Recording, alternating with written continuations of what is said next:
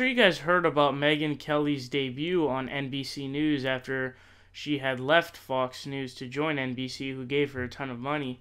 And there was actually a rerun of like 60 Minutes and House Funny Videos or some shit that got more viewers than her debut did. What she decided to do, irrationally in my opinion, was to basically give a mainstream platform on NBC, give massively major headlines to this idiot who legit says that Sandy Hook victims, so the children who were murdered, slaughtered, killed by this maniac, just shot them, mercilessly killed them in a school. You know, school's like the one place where you're supposed to feel safe, right? Because at home, a lot of times you have abusive family, but at school you're supposed to feel safe, where you're in an area where, hey, I have friends, I have classmates.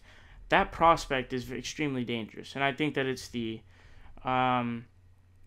result or the detriment of an abstract sense of everyone should have guns. But anyways, on to the point here. Alex Jones had done an interview on there, and even Bill O'Reilly had come out against it, which is bonkers. He himself said that actually his interview with David Duke was a poor idea. But Alex Jones' former wife says, quote, he looked like a moron during the Megyn Kelly interview. Here's another quote, quote, he's a fraud and a fake, and I really think Megyn Kelly really showed that. See, there has been much debate over whether NBC's Megyn Kelly managed to take down right-wing conspiracy theorist Alex Jones on her show Sunday night, but Jones' former wife was impressed. So, this prospect that somehow you can take down someone with an irrational to that point, it's like trying to debate a flat earther. The only thing you're doing is you're giving them legitimacy, you're giving them a platform, you're giving them attention, which is what they want, right? Quote, he's a fraud and a fake, and I really think Megyn Kelly showed that. Kelly Jones told Inside Edition. She did a fantastic job of showing who Alex is and the hypocrite he is and the influence he has.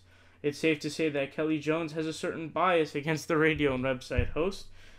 She was married to him for 12 years before they divorced in 2015. They went through a high-profile child custody trial a few months ago. We covered that trial that happened. He ended up losing custody because the dude is an egotistical maniac who was indeed diagnosed with, I think it was, I forget what it was.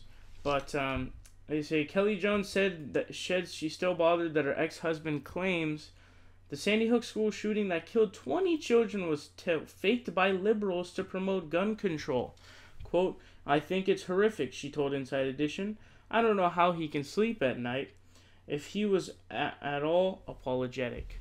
So, again, it gave legitimacy to a moron conspiracy theorist who has no logical ideas in the first place. Plus, he already admitted that his whole thing is fake. It's to get views. And I think to a certain extent that's what it is.